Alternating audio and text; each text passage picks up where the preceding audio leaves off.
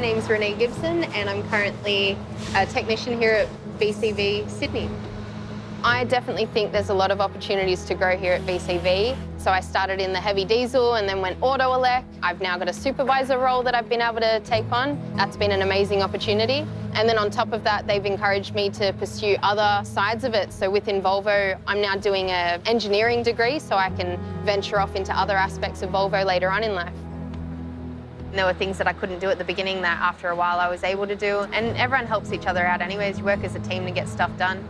We've had friends that have been in the industry at other companies that weren't quite happy, and being able to encourage them to come across to here, it's been awesome.